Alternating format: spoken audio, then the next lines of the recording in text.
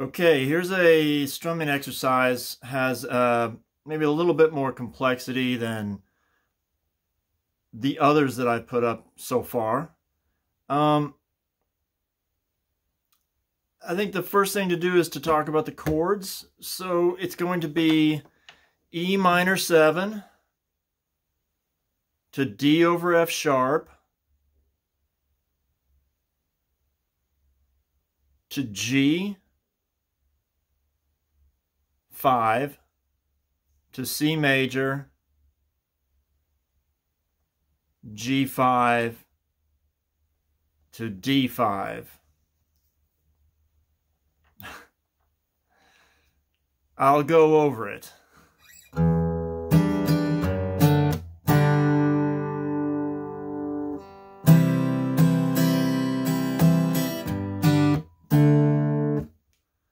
Okay, so once again, that's E minor 7 to D over F sharp to G5 to C major to G5 to D5. And I will also probably have a couple of 2 or 3 videos, really short videos that kind of show the difference between, say, for instance, the G major that you're used to and the G5 in this chord progression. Or, for instance, the D major that you're used to and the D5 in this chord progression. As well as maybe a video showing the difference between the E minor 7 and a regular E minor. Okay, just take it one chord at a time real quick though. E minor 7, index finger, fret 2, string 4. Ring finger, fret 3, string 2.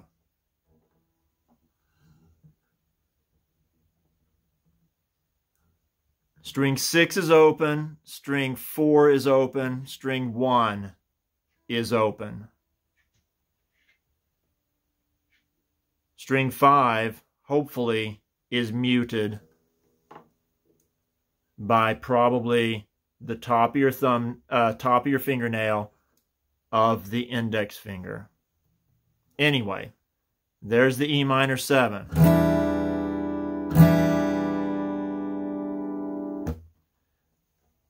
Some of you are already familiar with the D over F sharp, but here it is.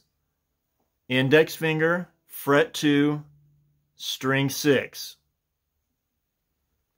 Middle finger, fret 2, string 3. Ring finger, fret 3, string 2. And I'm going to block out string 5 with a little bit of the underside of the index finger. And trying to block out string 1 also either with this side of the index or sometimes the underside of the ring. Okay, there it is.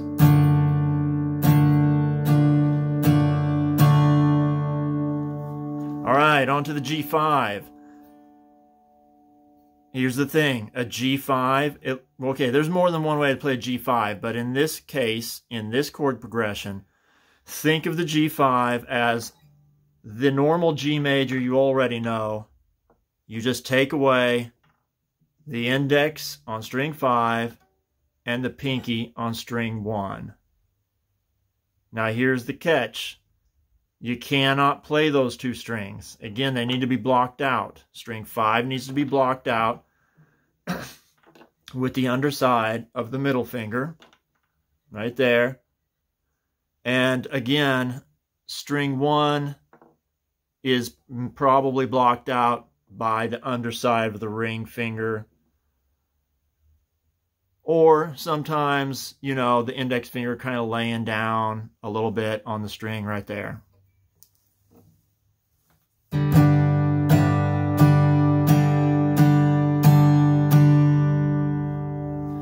Next chord in the progression is C major. That's just normal.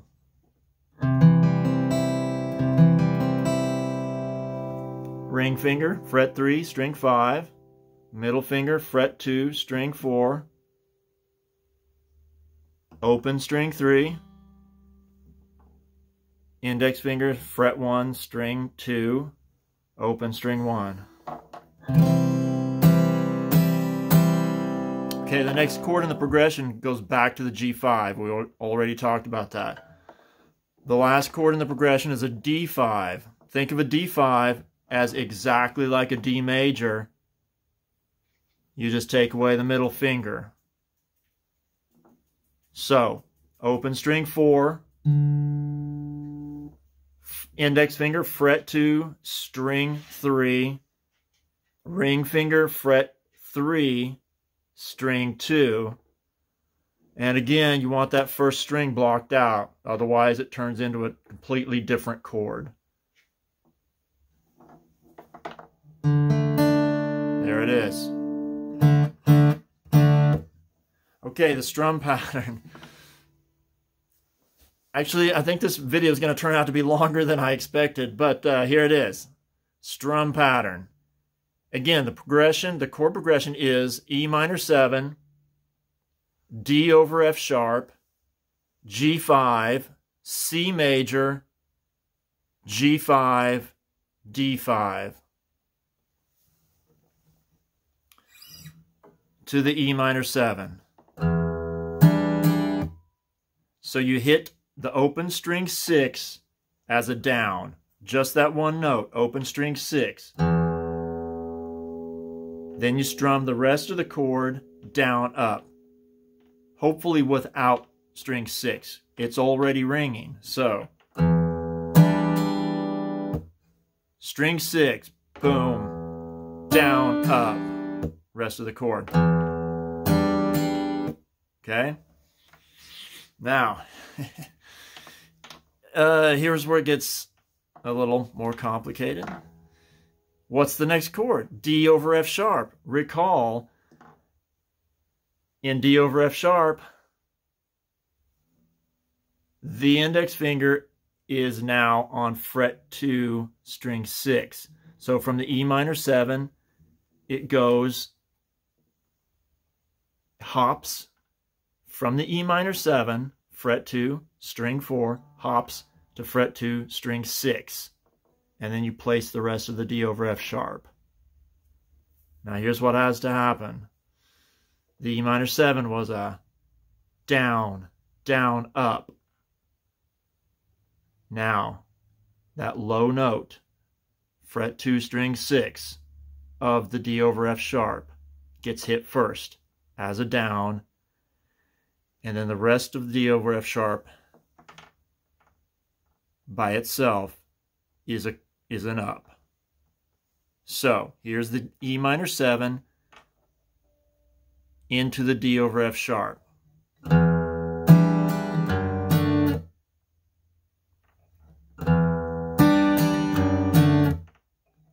Down, down, up, down, up. Down, down, up, down, up.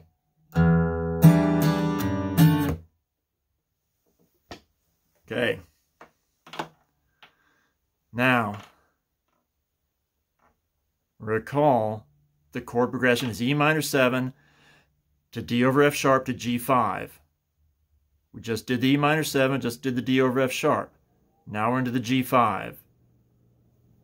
It's going to be also a down up. Bass note, string 6 as a down, and then the up on the rest of the chord. So here's the E minor 7 to D over F sharp to G5. Okay, I totally said that wrong. The G5 is a single down. Forget what I said before. Here's the chord progression so far. E minor 7 to D over F sharp to G5. Down, down, up, down, up, down.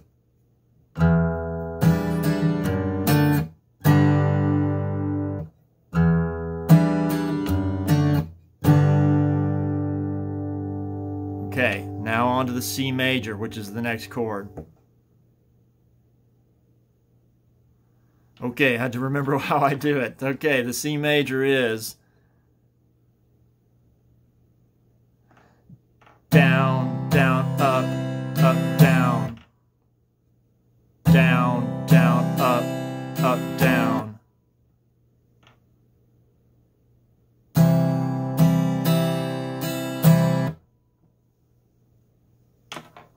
Now, the next chord after the C major is the G5.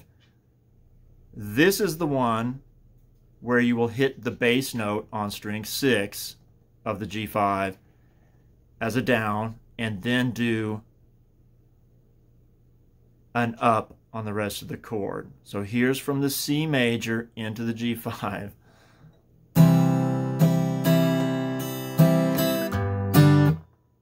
So C major, down, down, up, down. G5, down, up.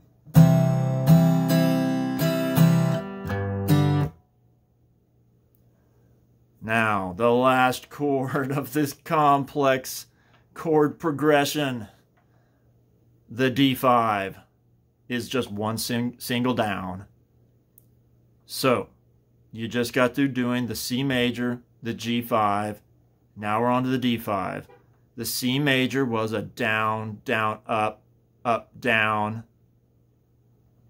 The G5 was a down, up, and now the D5 is a down. Here's from the C major to the G5 to the D5.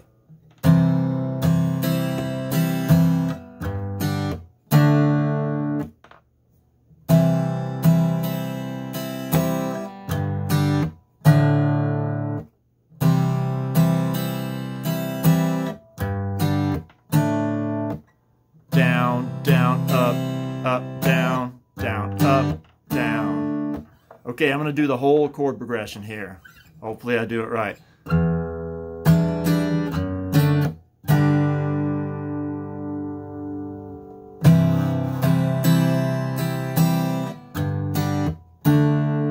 Here it goes again. Down, down, up, down, up, down. Down, down, up, down, down, up, down.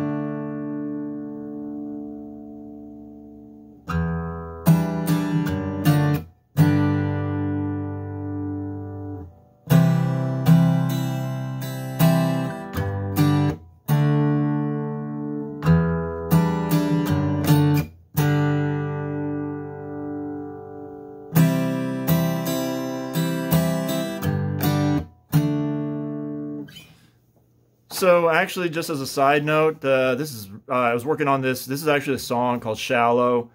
Actually, my modification of it, sort of. But it's a song called Shallow by Lady Gaga and some other guy out of a movie that she did, I think, called A Star Is Born. I was doing this song for another student that wanted to do that song. And anyway, this is kind of the strum pattern. Well, this is the strum pattern we're using during the verse. So if you kind of want to get another kind of idea of how this kind of sort of grooves and kind of feels, you know, check it out. All right. Hopefully that's makes some sense, okay? All right. See you later.